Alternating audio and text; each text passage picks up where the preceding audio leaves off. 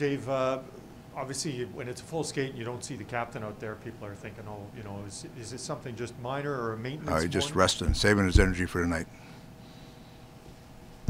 So he's in. Yeah.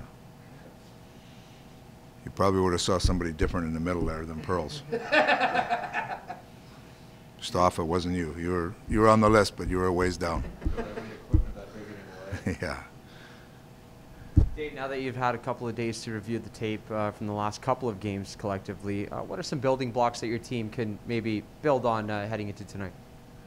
Well, the Jersey game was a roller coaster game. When we needed to score, we found a goal and got ourselves positioned to win a game. We didn't win it in overtime. The Islander game, we were real sound in a lot of areas, didn't give up much, but couldn't find the extra when we needed. So we need a combination of those both, finding ways to contribute offensively, but we have to keep a sound game. Like it's a grind for us right now. You got to be sound in your positional, sound with your puck play, and we got to continue that tonight.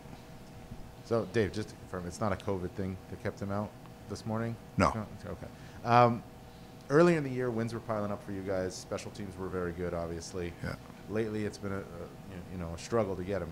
What's the difference? What's been the difference? I mean, you can't keep.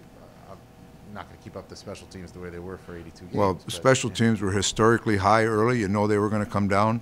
The crazy thing about it is our 5-on-5 play has actually been better the last stretch, and we're not getting any puck luck around the net. So it's a combination of both. You know, we were outscoring our mistakes early. Now we've lessened some of those mistakes, and our save percentages as a group is down, and our goal scoring is down.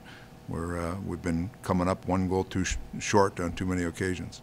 Is there reminders do you send out reminders like, guys, this is, look, I mean, it wasn't going to be like this all year long, but, you know, we're better than this now? I mean, like, those are things you talk about every day, right? When we were humming along at 50% in the power play, we're still correcting things that we think we got to do better, and it's the same now. You know, we haven't had many power plays now, obviously.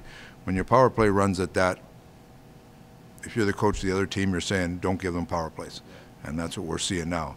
That being said, there's things that we can do to put teams in position to give us more power plays by some stuff getting to the net, some plays that I think we can be harder at to either create opportunities or give yourself a chance for the other team to have to take a penalty on you. Any update on Mike Smith? No, he's day-to-day still, upper body injury.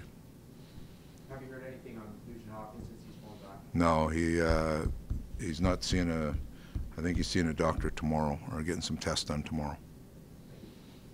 All right.